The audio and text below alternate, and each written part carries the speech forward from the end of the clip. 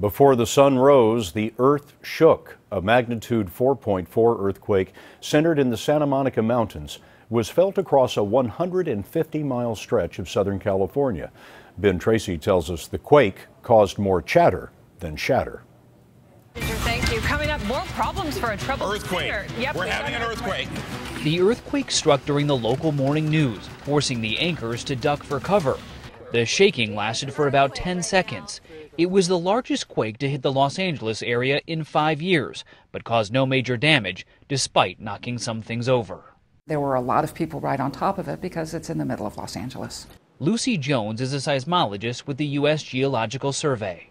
What kind of earthquake was this? We call this a small earthquake. You have to get to magnitude 5 for moderate.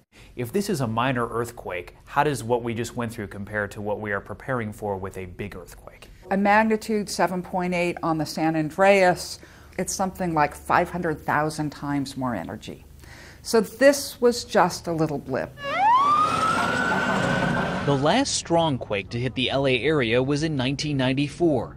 The 6.7 magnitude Northridge earthquake killed 57 people and caused more than $40 billion worth of damage. Scientists here at the seismic lab at Caltech have been monitoring what they believe to be aftershocks. They say at this point there is less than a 2.5% chance that this quake was actually a foreshock of a larger quake to come. And Scott, given that this all happened on St. Patrick's Day, folks here in Los Angeles have dubbed this the Shamrock Shake. Ben Tracy, thanks very much.